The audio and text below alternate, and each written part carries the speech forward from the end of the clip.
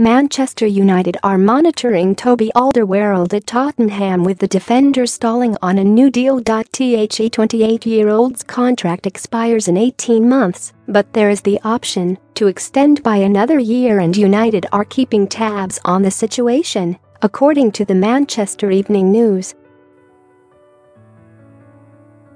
Next summer, a £25 million release clause in the centre-back's contract becomes active, adding another dimension to proceedings.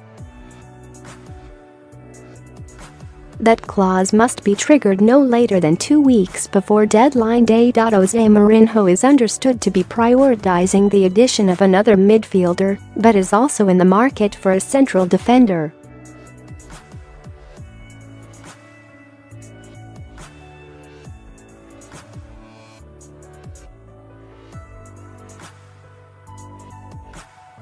Mauricio Pochettino is looking to ease Alderweireld back and said he is 28 and it was a massive injury that we need to care about.